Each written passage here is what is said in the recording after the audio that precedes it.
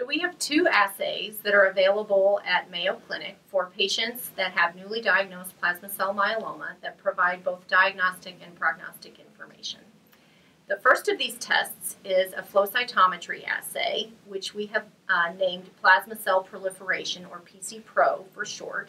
And the second is a cytogenetic FISH fluorescence in situ hybridization combined genetic testing, which is named MSMART, which is an abbreviation for Mayo Stratification of Myeloma and Risk Adapted Therapy. And both of these tests are routinely available at Mayo Medical Laboratories.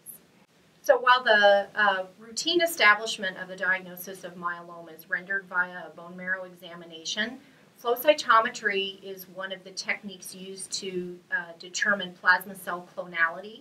But in addition to the diagnosis, there are several important prognostic factors in myeloma, including determining the plasma cell proliferation rate, as well as determining the genetic aberrations that are harbored by the plasma cells.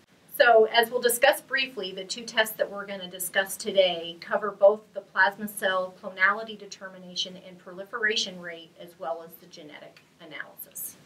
So, while each of these tests holds independent value in the determination of diagnosis and prognosis of newly diagnosed myeloma patients, ultimately they have to be integrated with all available clinical, laboratory, and radiologic data to provide the best interpretation and assessment of the patient's overall outcome in myeloma.